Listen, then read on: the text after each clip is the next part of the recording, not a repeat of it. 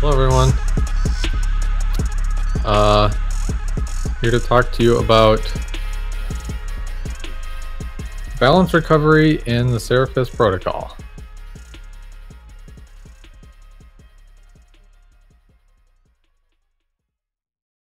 Start with the warm-up. What is a transaction protocol, and what is the e-note paradigm? So, an e-note is just an amount that is owned by someone in Bitcoin, and in the past, and most of the time, that these are called outputs or transaction outputs.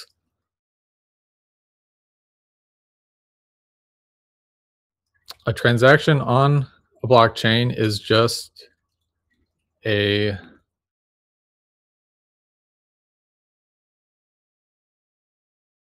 an event that consumes e-notes and creates new e-notes. So the amounts in old e-notes are consumed and transferred into new e-notes that have new owners. And the blockchain is just a series of transactions transferring funds between users. When we're talking about balance recovery, users want to know what is the total amount that they can currently spend.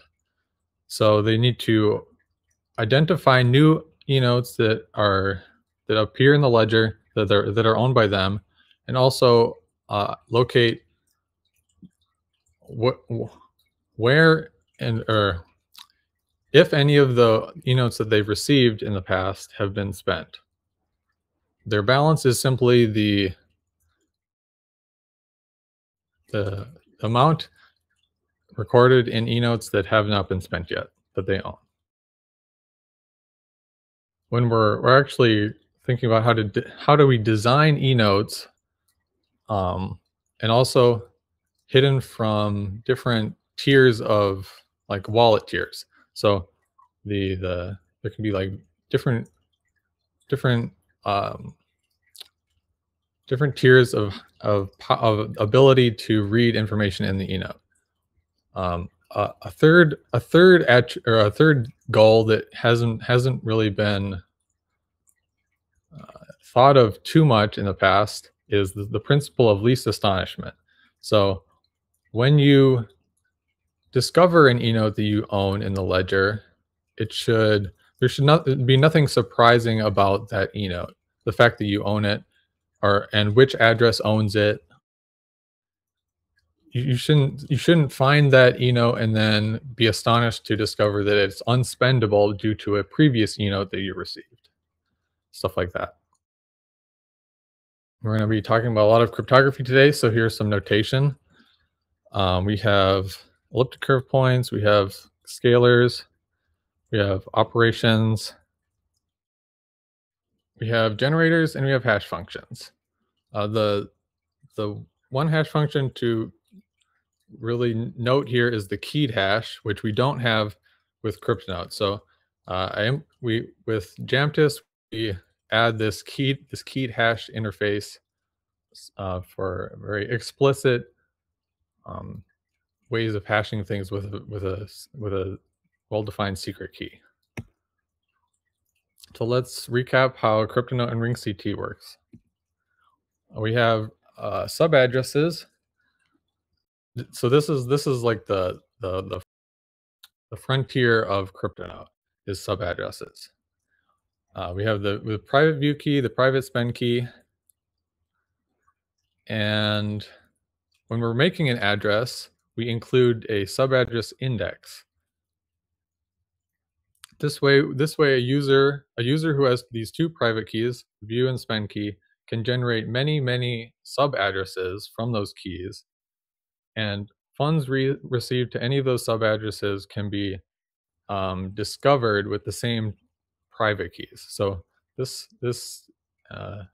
improves the privacy attributes of the sub address system by allowing users to send out different addresses to different people, and then those people, if they talk to each other, they won't necessarily know that the addresses are from the same person. So in practice, we do this by extending the spend key with a subaddress index with a modifier that's a hash of the view key and the index. And then our view key, so we have the two public keys in the address itself that's sent out to other people. We have the spend key, so-called, which is actually a Diffie-Hellman base key, or it's used as a Diffie-Hellman base key, as we'll see. And then we also have the view key, which is the Diffie-Hellman pub key that will play a big role in balance recovery as we go forward. So the important thing to note here is how the private view key is itself a Diffie-Hellman exchange with the spend key, just directly with the view key itself, without any address index modifier. So when we construct a crypto note or ring CTE note, this is the entire process here. So we're given an address, an amount, an optional payment ID, and the output index of this e-note within the transaction where it's going to be placed. So we begin by creating an ephemeral pub key between an ephemeral key and the recipient's spend public key. And then we also create, so this is normally you'd see an ephemeral key that looks like RT times the generator G. But in our case, we're making the public key multiplied by a user-defined Diffie-Hellman base public key as the user spend key. And the important thing with this is it allows the Diffie-Hellman base key to be a function of the subaddress index. So you can have you can generate many well, we'll get to that. So then the Diffie-Hellman derivation, this is the normal Diffie-Hellman thing that you usually see is, so we have the ephemeral key times the actual the user Diffie-Hellman key, which is the view key in this case. And then we hash that to get the secret of the sender receiver relationship. And then we use the sender receiver secret to finish constructing the e-note. So we have an amount, which is a Peterson commitment between the secret and the amount, or the amount masked by the secret. We have the amount itself encoded by the secret for the recipient to later decrypt or decode or whatever. We have the one-time address, which represents ownership of the e-note. So you have to sign with this address to prove ownership of the e-note when you're going to spend it. We do this by simply extending the user's spend key with the sender receiver secret. A recent addition is the view tag, which as we'll see, speeds up the balance recovery process at the cost of only 1 byte. And we also have the payment ID, which is just like an 8-byte string encrypted with the sender receiver secret. Or sorry, just the Diffie-Hellman derivation. We save a hash by just directly putting the derivation in there. And since the address right now only one encrypted payment ID per transaction is allowed, so only one recipient can use the payment ID. So the final e-note is the address, the commitment, the encrypted amount, the view tag, and the optional encrypted payment ID, and then plus the ephemeral base or ephemeral pub key, which will be used for balance recovery. So here's the CryptoNote key image. It's a bit hard to read, but here we'll go through it. So we have the key image equals, so these are all this is the private key that's attached to the one-time address. So we have the um, right. We have the sender receiver secret here. I think I'm missing a hash in there, but we have the sender receiver secret, which is a based on the Diffie-Hellman derivation. We have the output index itself. Then we have the subaddress extension and the spend key. So when you need all this information, kind of each chunk of the key provides different has different functions. So we have the spend key, which is the core ownership mechanism for the e-note. So you must have the spend key in order to sign on a key image, and also on the one-time address. Then we have the index extension, which is used to make sure that all your subaddresses are separated from each other and and not have no distinguishable relationship. Then we have the sender receiver extension or secret extension, which hides the static subaddress spend key from observers. So to create a key image, you need all of these private keys because these are all multiplied by hash to point of the one-time address. So you have this like interdependency between the key image and the one-time address. That means you have to have all of these pieces in order to create the key image. All right, so now we get into balance recovery. So view scanning is the part you can do with just the private view key and knowing the address's public spend key here, as we can see. So the first thing you have to do is pre-generate all the spend keys that for subaddresses you think might own funds for your wallet. Right. So actually, so this is the case when we're given some e-note that we're scanning up here at the top, scan info. So we have an e-note with all of the e-note info. We have the ephemeral key, and we have the outputs index in the transaction. So we pre-generate all the keys that we might own this e-note. We create a Diffie-Hellman derivation with the ephemeral key stored in the transaction. So we multiply the ephemeral key by our private view key to get the derivation. We compute the view tag as a simple hash directly of the Diffie-Hellman derivation. If the view tag doesn't match, then we immediately abort. So this is an efficiency improvement that was recently or that should go live in the next hard fork. The view tag is 1 byte, so only one out of every 256 outputs on the blockchain that are not owned by you will fall through this trap here. And then the reason we add this is because the following operations are are expensive. So if we can skip those for a lot of outputs that we don't own, then we can save some time during scanning.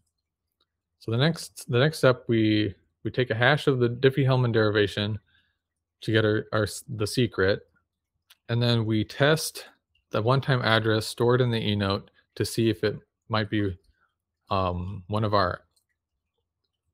if it matches one of our pre-generated subaddress spend keys.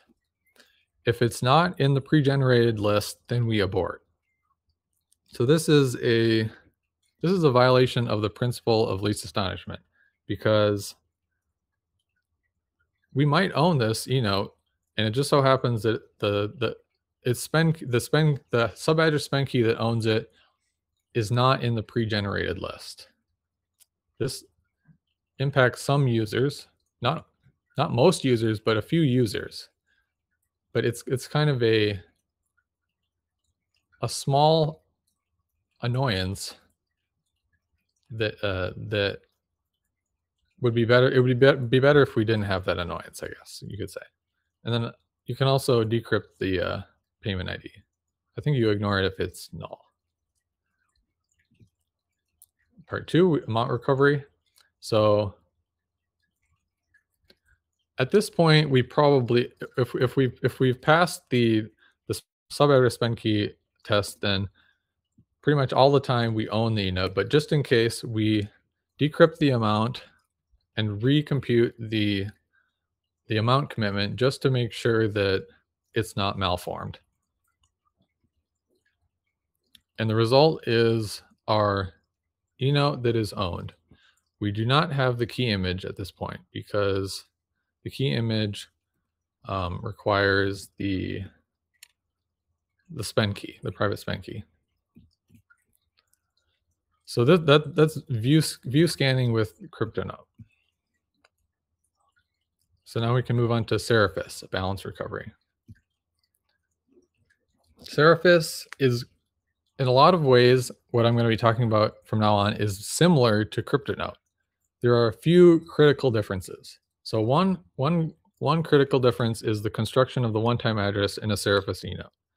So where before the one-time address was some key times the generator G, now we have two generators, X and U.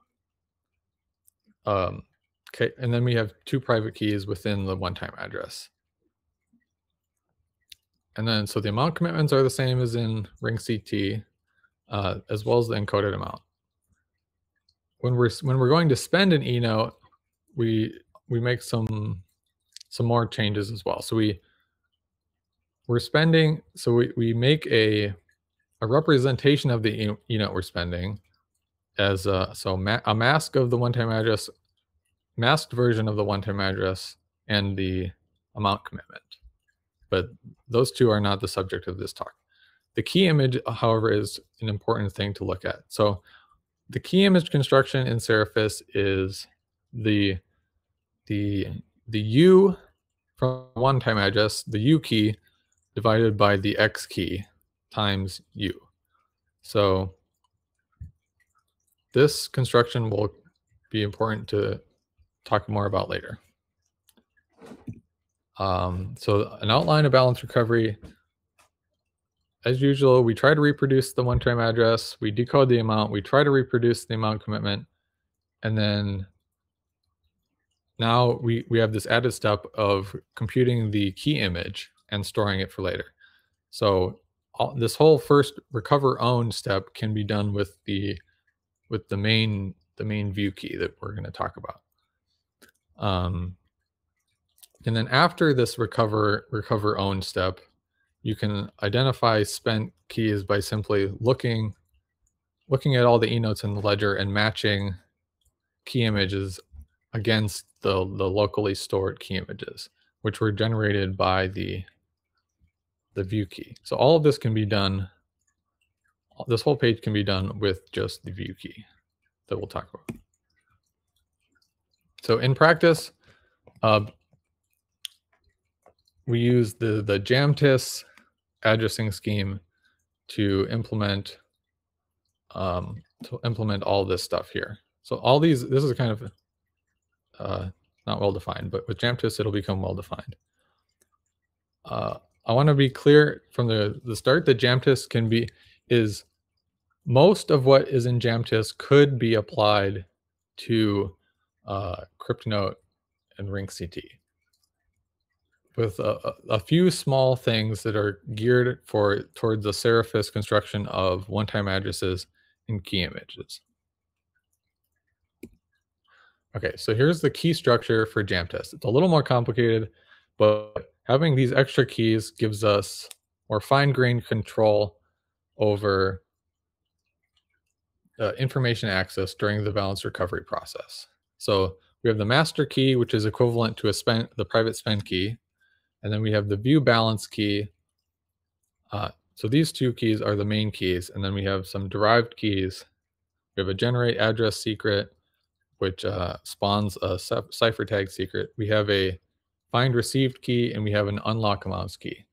I'll note that the unlock amounts key was just added 2 days ago, but I think it's important.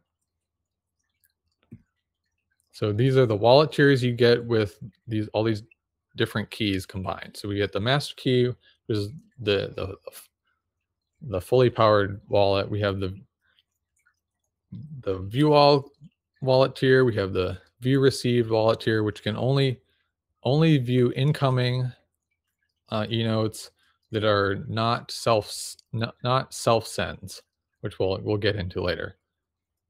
You have the find received key, which is pre-processed scanning of the chain, and we have the generate address tier, which can only make addresses for your account. And I think Justin is going to be talking about this more later, or these tiers and how they impact users. All right.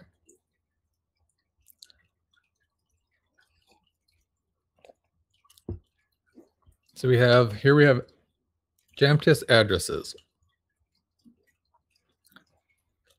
Instead of one,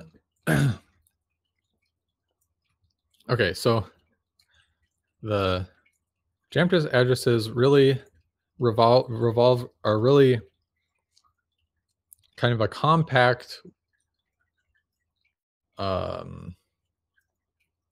They contain all of the information access tiers in a very like compact form. So it'll take a little while to unpack, but we'll get there.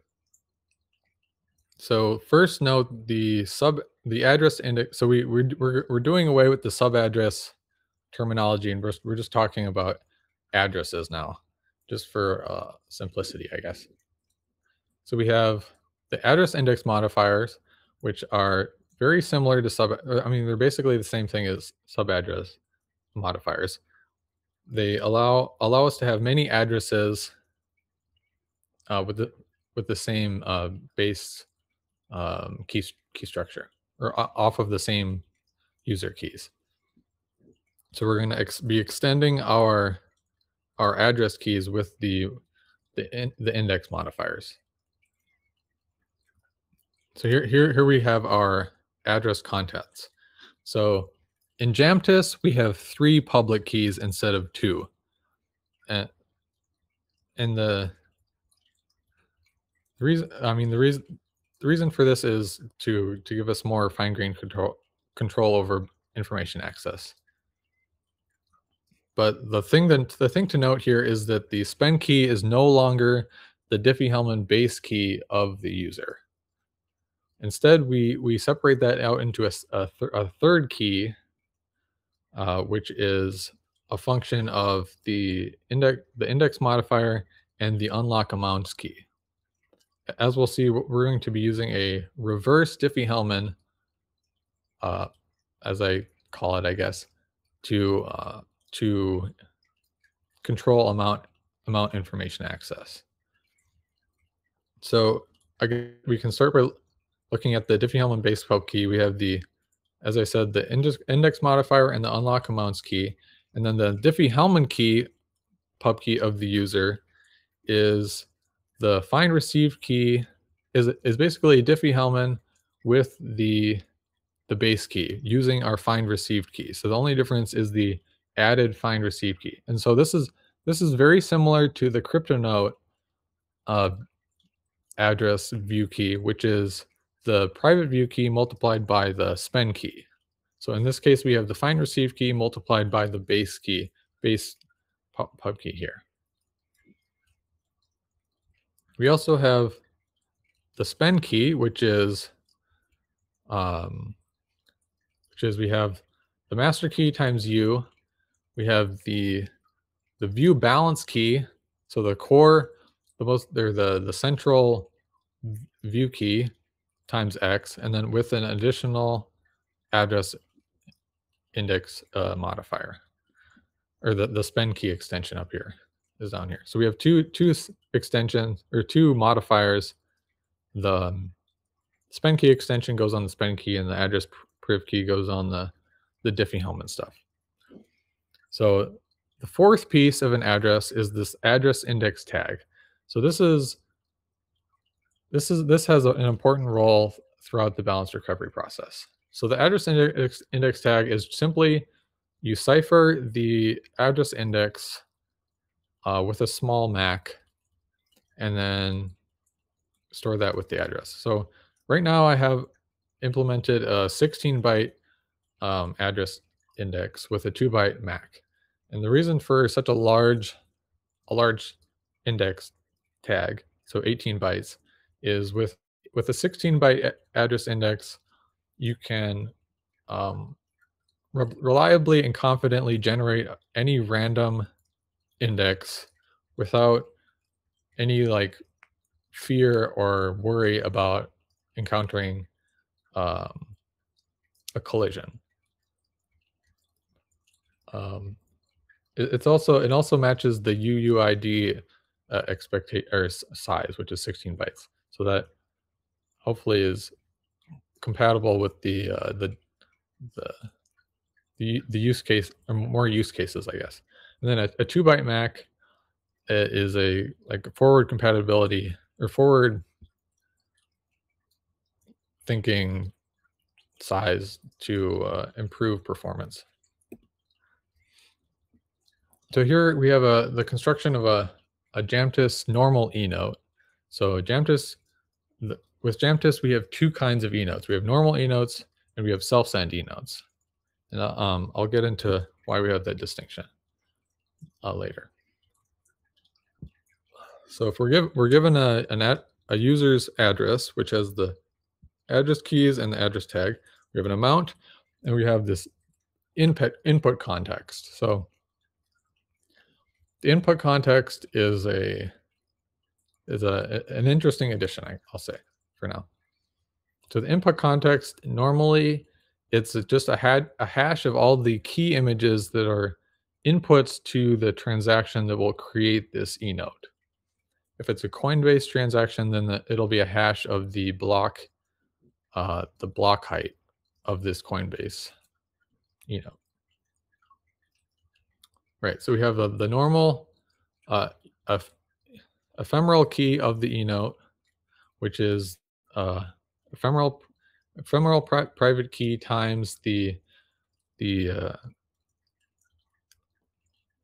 base key, the base Diffie-Hellman key here, as we see, the base key specified by the user. Instead of the generator like you normally get with Diffie-Hellman, you have the user-defined base key for the ephemeral public key. You also have the Diffie-Hellman derivation, which is the secret in the Diffie-Hellman exchange between the ephemeral private key and the Diffie-Hellman public key defined in the user address. You have a sender-receiver secret, which is a function of the Diffie-Hellman derivation. We also include the ephemeral public key for robustness, and it includes the input context. So our sender-receiver secret is bound to the inputs of the transaction. Doing this ensures that all of your since input contexts are always unique, because key images and Coinbase heights are always unique, your sender-receiver secrets are always unique. This means the resulting pieces of your e-note will always be unique on the chain, unless your e-note is malformed. But if the e-note is malformed, then the user will not discover that e-note when they go to scan the chain.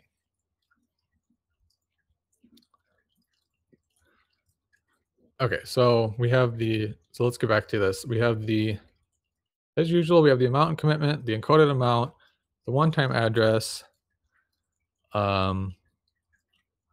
These three are basically the same as what we get with ring CT, with an extension, or with the sender receiver secret. Although the one-time address, we include the amount commitment bound into the one-time address to ensure that even in contexts where the input context is malformed, but the user acquires that input context from a malicious source of ledger data. So like a third-party scanner or whoever is feeding your node information or whatever. If they collaborate with an enode constructor to give you a bad input context that you discover and you say, I believe I own this, even though in reality the input context doesn't match the inputs of the transaction and are actually matching the inputs of a different transaction, which could allow the sender receiver secret to be a duplicate of what could be found in another transaction. Even in that case, the one-time address will only be duplicated if the amount commitment itself is duplicated. So only if the exact same amount is in this enode will the one-time address, as in the other transaction that I've been alluding to, will the one-time address be duplicated. This means that if there are duplicate enodes in the chain, their amounts are guaranteed to be the same from the or if a user is able to discover duplicate enodes, it's guaranteed that their amounts will be the same. I guess I'll say that. All right, so we also have we encrypt the address tag and put it in the enode, and we also have the view tag as usual. So now we can talk about self-send enodes. So these are, when you construct a transaction, most of the time you add a change output. Sometimes you add a dummy output. But these are all things that you create yourself and send to yourself, really. So we have the power to customize the construction of these enodes to reduce to have more to have better control of information recovery and which we'll talk about later. So here I put asterisks by the components that are constructed differently. So we have the sender receiver secret is different. So in this case, we do not create a Diffie-Hellman exchange at all. We do not create a Diffie-Hellman derivation, aside from in the view tag down at the bottom there. Just for the view tag is the derivation created. For the sender receiver secret, there's no derivation. Instead, we do a keyed hash of some context information. So the type of the self-send enode, the ephemeral pub key, which is stored in the enode, and the input context are bound up with the view balance key. This means you can the recipient who created it for himself can reconstruct the sender receiver secret without doing a Diffie-Hellman exchange. This lets him, oh, I actually forgot to talk about something. We have in the amount commitment and encoded amount, we include this, the foundation, you could call it the foundation of the Diffie-Hellman exchange. So the Diffie-Hellman base key, or reverse Diffie-Hellman key, which is the ephemeral private key times the generator G. So this is so basically the Diffie-Hellman, let's see, the ephemeral pub key can be considered a reverse ephemeral key of this key that gets baked into the amount commitment and encoded amount. So the user's private key to go from the ephemeral private public key to this baked in key is 1 over the unlock amounts key, which we can see here. So, or 1 over the unlock amounts key times the address private key. Oops, wrong direction. So it's kind of a bidirectional ephemeral exchange, I guess you could say. But that's not present here in the self-send e-notes because the sender receiver secret itself is bound to the view balance key, which is like the master of all viewing. So we don't need to bake that in.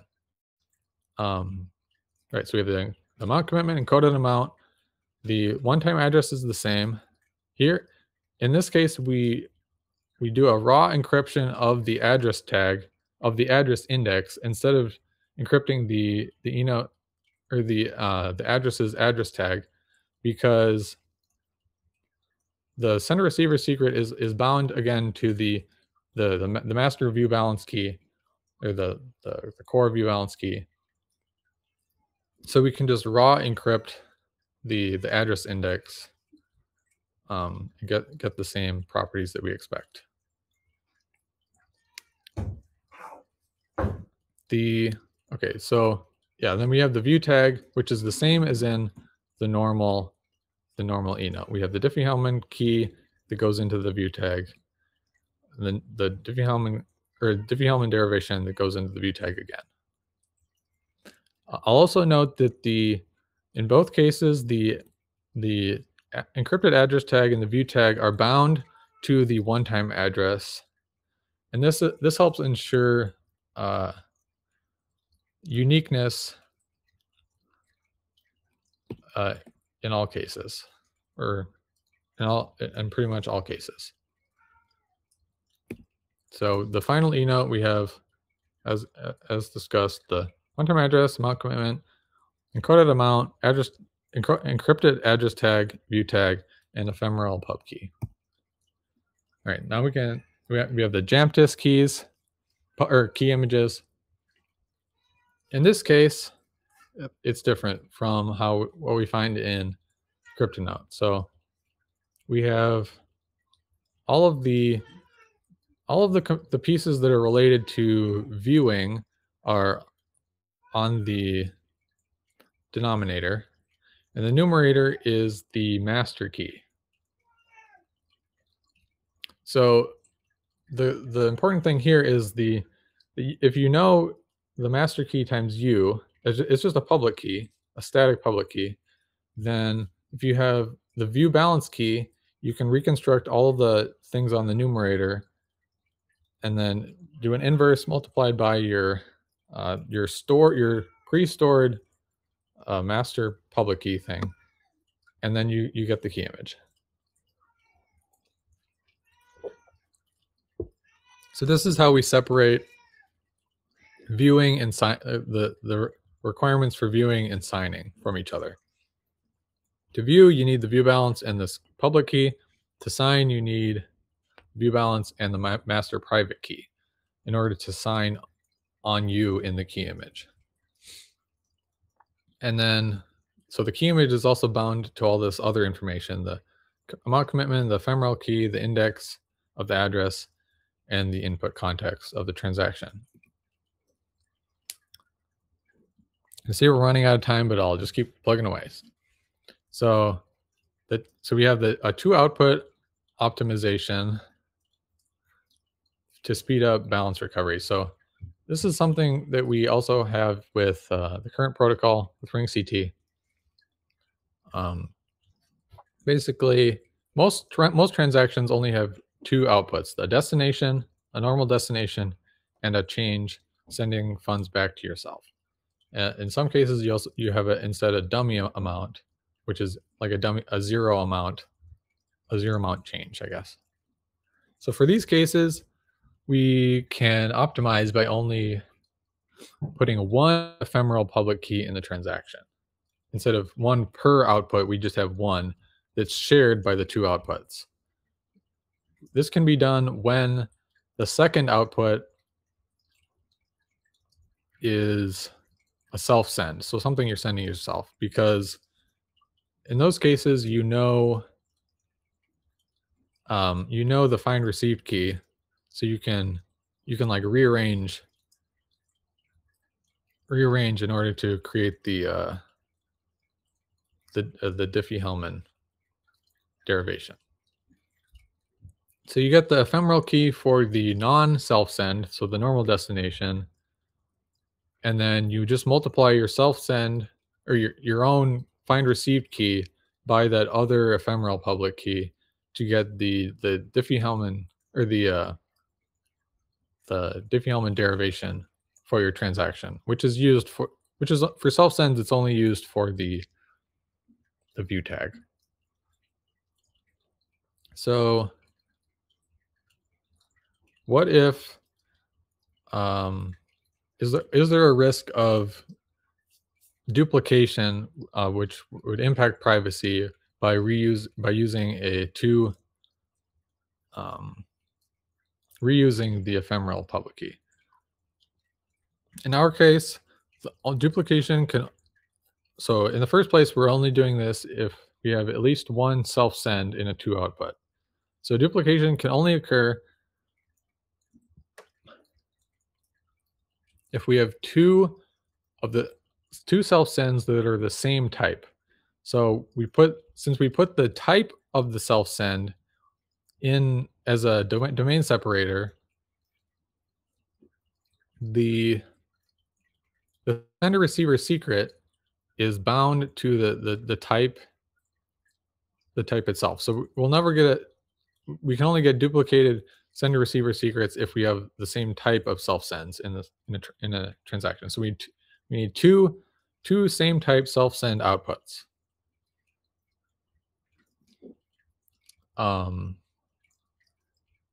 In transactions, key images, or not key image, sorry, one-time addresses, the one-time addresses of outputs must all be unique within a single transaction, not within the ledger, but because that invites DDoS. But within a transaction, all the one-time addresses must be unique, which means here, since the one-time address and the two tags are bound to the one-time address, all of those must be unique. But the amount commitment could be duplicated if you have the same type self-send, which is easy enough to avoid by banning two same type self-sends. Most of the time you'll have, it doesn't make sense to have two change outputs anyway, so this is an easy thing to enforce.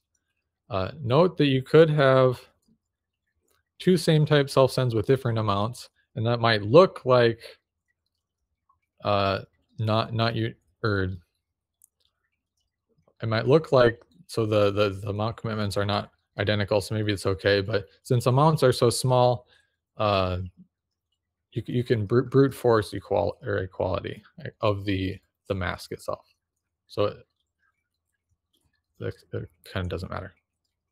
All right, so these are all the rules for when you can add an additional, or when you should add an additional output in order to ensure that. All right, so what I'm trying to get at with this slide is the top thing here. So we want all transactions to have at least two outputs and at least one self-send output. And this is an important optimization that Justin helped me find.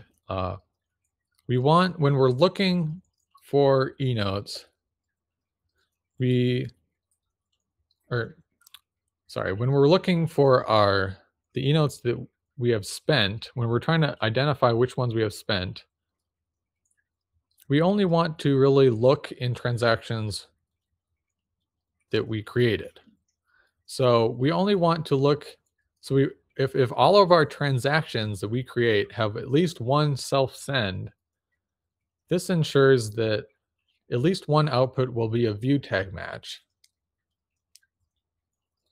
which means we only need to, if we follow this rule and then we only look in transactions that have at least one view tag match, look at the key images in those transactions, then when we're then we only need to look at those key images to find all the e-notes that we have spent. Yeah, I realize I've gone over time, so I'm going to keep going until someone stops me. So this means this optimization, this is an important optimization that reduces the amount of data that needs to be transmitted when we're doing remote scanning. All right, so part 5, we'll talk about the actual workflow for balance recovery, which is more complicated than CryptoNote because we have more fine-grained control over the information access.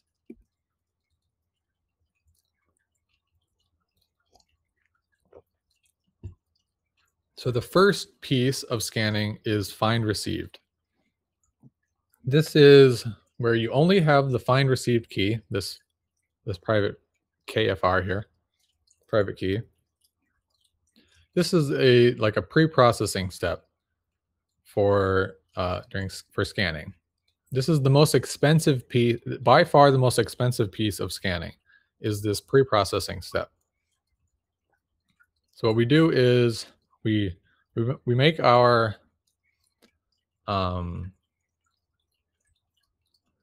Diffie-Hellman derivation as usual, and so this Diffie-Hellman derivation will be the same for normal and self-sends. So the next step where we do the view tag check will be the same.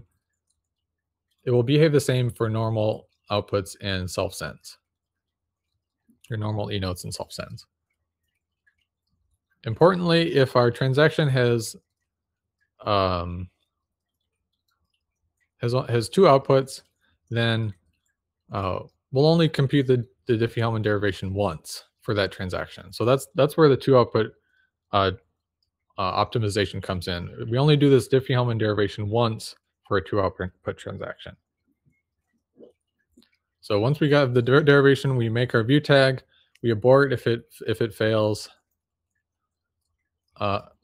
if we can't reproduce it, and then we create the normal sender receiver secret. And we use this to decrypt the encrypted address tag that's stored in the e-note on the ledger. So we now have a nominal address tag. The find received key itself can't decrypt or decipher the address tag to find the address index inside it. But the address tag itself is a static value for the address that owns the e-note.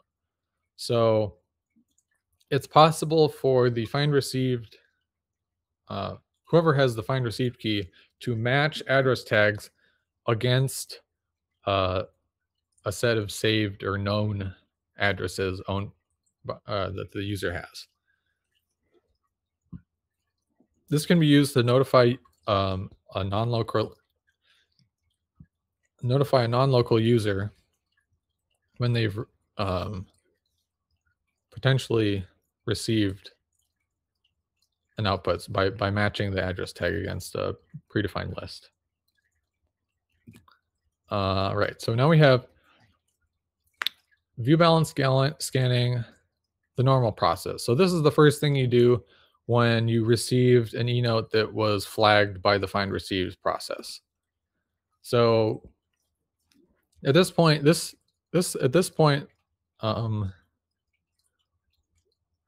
normally use the view balance scan. So I won't get into deeply into the other tiers, but they're noted on the left side there. So here we have the view balance private key and the master public key, and we're going to we can use, of course, we can use the view balance key to derive all the other private keys that go into balance recovery. So we have a nominal e-note or nominally owned e-note flagged by the find received process, and we want to see, is it actually owned by us? So the first thing we do is we decipher the address tag to get the address index. And it turns out this is extremely efficient step because deciphering is extremely fast compared to um, elliptic curve operations. So we decipher the nominal tag that was provided to us by the find received scan, and if deciphering fails, then we abort. So since the MAC is 2 bytes here, we at this point we've gone through 3 whole bytes of filtering.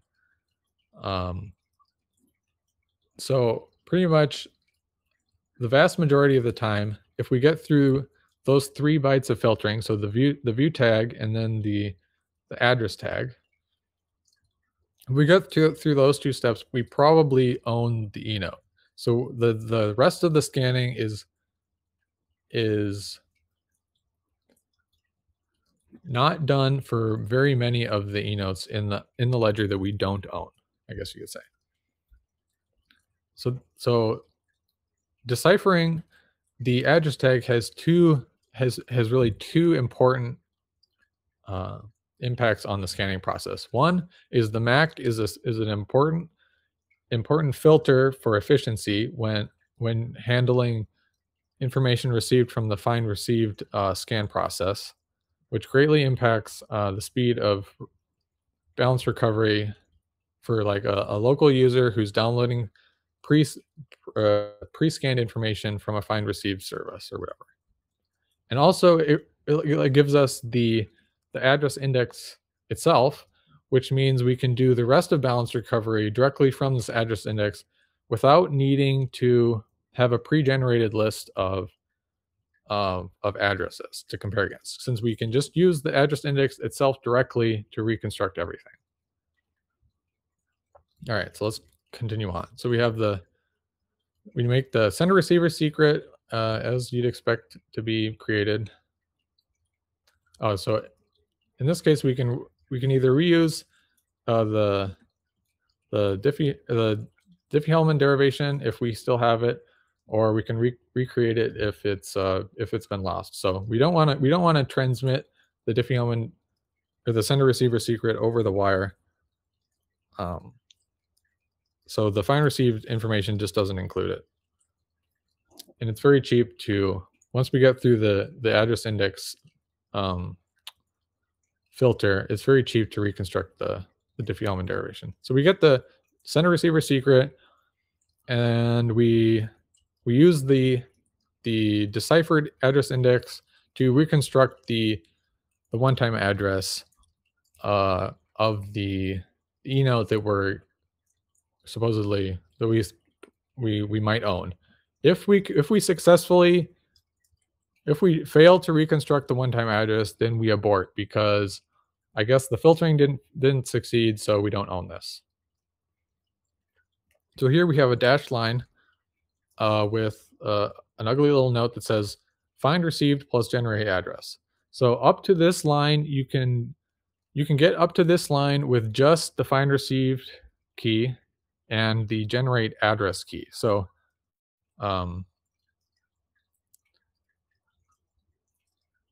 right, because with the generate address, we can reconstruct the one-time address with just the spend key extension and the nominal or the sender receiver secret, because we have the kvbx plus kmu.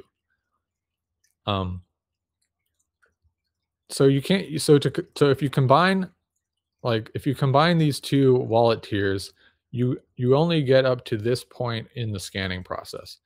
So the addition of the unlock amounts key was an important thing to do, because without the unlock amounts key, you could go all the way down to the second blue line below the amount recovery on which I'll continue talking about later in a bit. So the unlock amounts key gets you down to this line, and then acquiring the unlock amounts key gets you down to this line. But without the unlock amounts key, you only get to this line here, where you identify which address index owns the eNote, which matches against what you'd expect from the power of those 2 keys. So the generate address can look at addresses, and the find received key can show you the nominal address of the of an e-note that was constructed normally. So non self sends, only normal e-notes. All right, so now we have, continuing on, we have the amount recovery. So here we have this baked key that I was talking about, this kind of reverse Diffie-Hellman exchange with the inverse of the K3 in the address, the Diffie-Hellman base key of the user, of the recipient. We do the inverse on the ephemeral key to get the ephemeral base key, or whatever it should be called, the baked key, in order to decipher the amounts and reconstruct the amount commitment. So this reverse Diffie-Hellman has two important things. One, it gates amount the ability to read the amounts on the unlock amounts key, in addition, of course, to the generate address key for the address index modifier. It also, so in addition to gating information access, it defeats the Janus attack that the CryptoNote is, or CryptoNote with subaddresses is vulnerable to.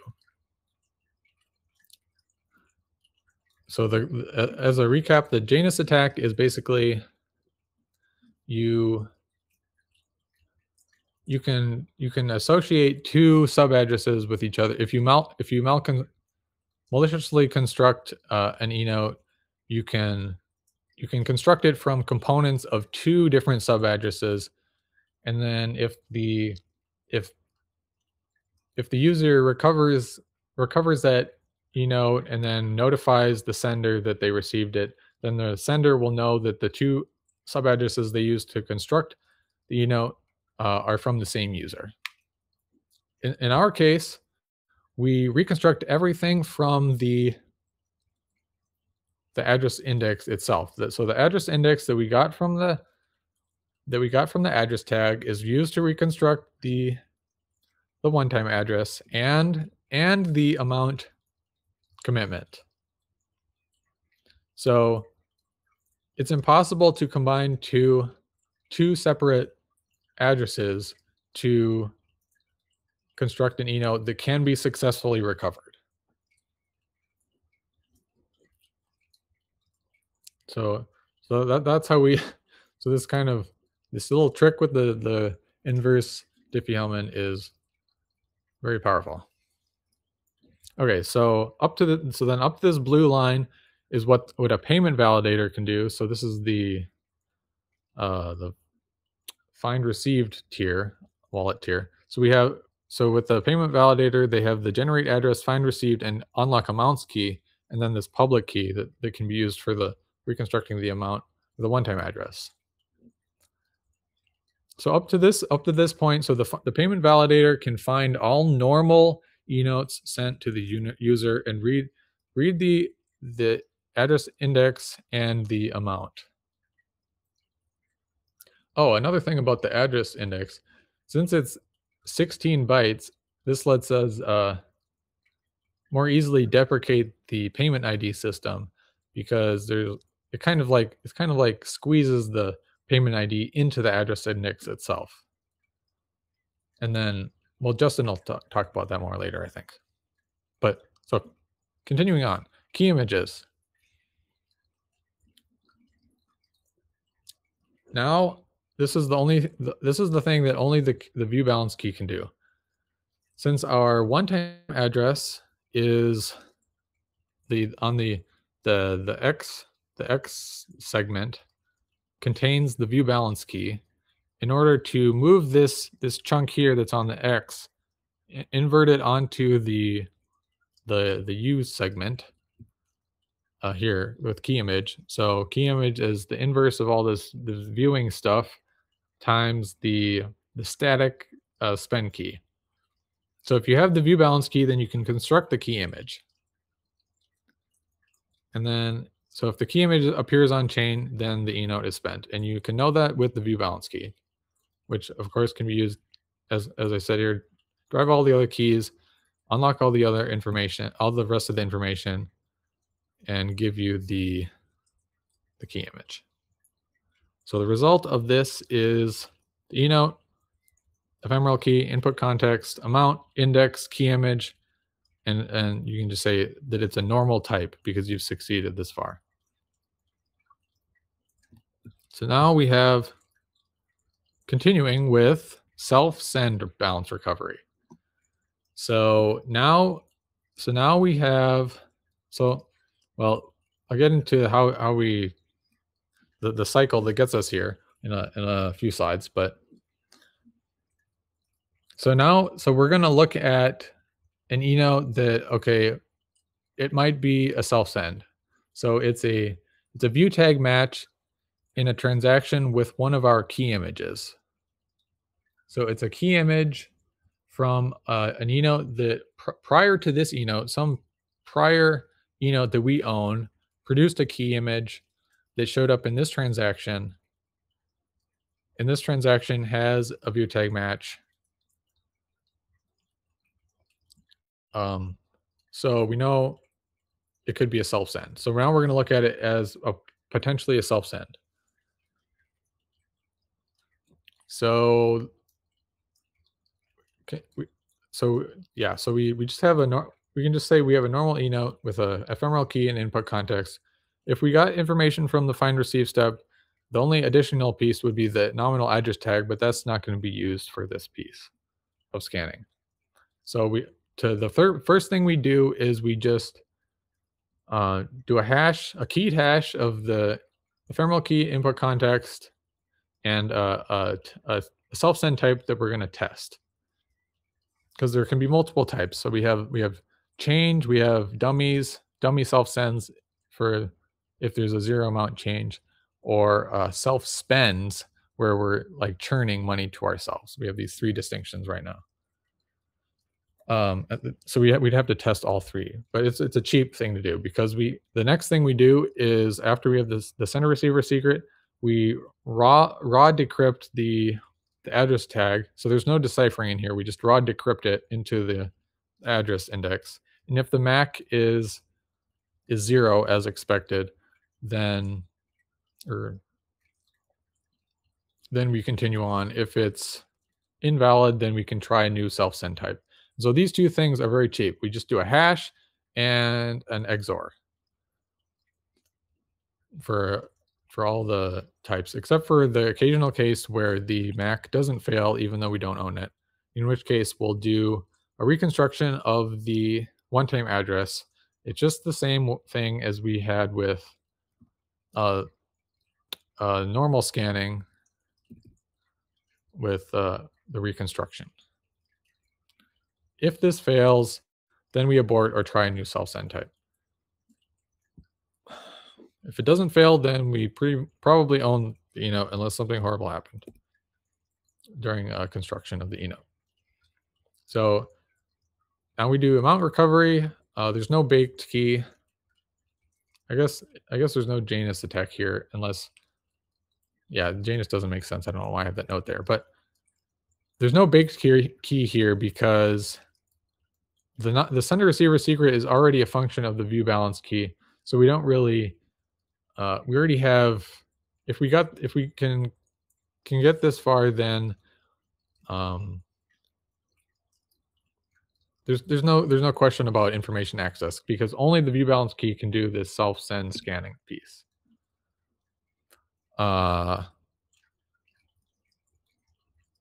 Right, so we decrypt the amount, reconstruct the amount commitment just to make sure it's well formed, and recreate the key image as we did before. Do the key image check, and if we find the key image somewhere, then the e-note is spent. Yeah. So the result, same result, enote, ephemeral key, input context, amount, index, key image, and in this case we have the self-send type that succeeded.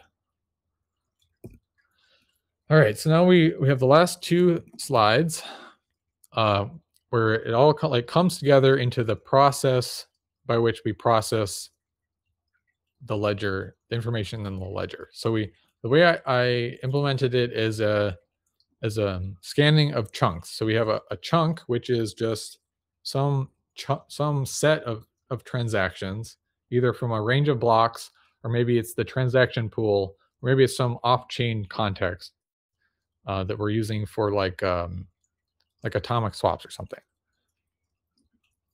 So we find, receive, scan this chunk of transactions, and the result is the result of find, receive, scanning all the e-notes in those transactions. So we have basic e-notes or basic e-note records, which are just e-notes that passed view tag matches, and they also include the nominal address tag for the find receive step created, and also some context information about where those e-note records came from. And then from the transactions that have view tag matches, so all the e-notes in the found e-notes vector, for each of those transactions we record the key images and along with where they came from. So then when we go to further process the chunk, so this is the view balance, we're now gonna complete or finish scanning the chunk. So first we look at the key. First we look at the key images in the chunk, and we say, are any of the old e-notes that we have stored in our local wallet, have any of those been spent in this chunk? If they did, then we store the transaction ID of where those were spent. Then we normal scanned. We do a normal scan on all the found e-notes in the chunk, which is very fast because of the address tag deciphering.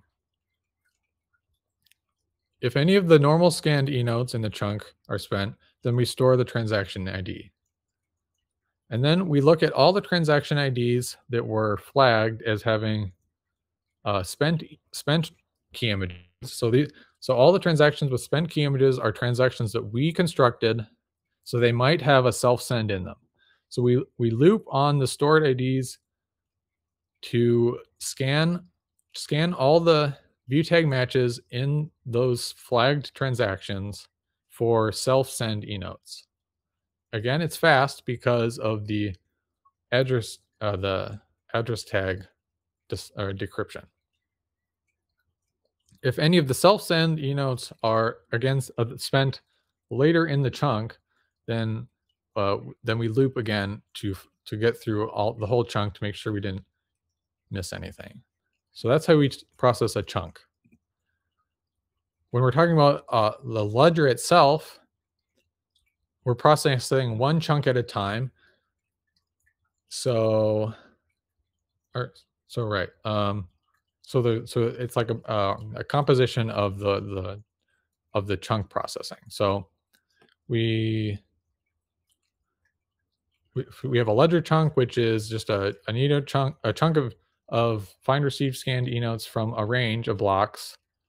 We also record the block ID of the block that comes before the block range, so that we can check that each chunk is contiguous with the next chunk when we're scanning, just in case of reorgs that happen during the scanning process. And also that it allows us to do a contiguity check with our locally stored block IDs in case a reorg went into deeper into the stored blocks that we've already scanned or whatever. All right, so then when we scan, we just get chunks. We scan chunks of e-notes from the ledger until there are no more chunks. And of course, we do chunks instead of just doing the whole thing because just as an efficiency measure. We do contiguity checks, and we have to rescan if there are any contiguity mismatches because that means there was a reorg, so we have to go back and rescan. There's some complications around whether you fully rescan or partially scan. It's kind of an implementation detail. We also, after doing an on-chain loop where we process the entire ledger with consecutive chunks, then we process all the transactions in the transaction pool as one chunk. And then we do another follow-up loop scanning the ledger. In case we do a follow-up loop in case the unconfirmed chunk is stale. So you could think so it's an asynchronous process. So a block could sneak in between this on-chain loop and the unconfirmed processing. So we do a follow-up loop just to make sure that there's nothing we missed, because we care about the on-chain stuff more than unconfirmed. So it's okay if the unconfirmed is stale. And then with all of the things that we've scanned, we update our local storage. We discard all of the pre-existing unconfirmed and records that are above the point of alignment with the current chain, and then we replace and record and update everything. And that's the end. All right.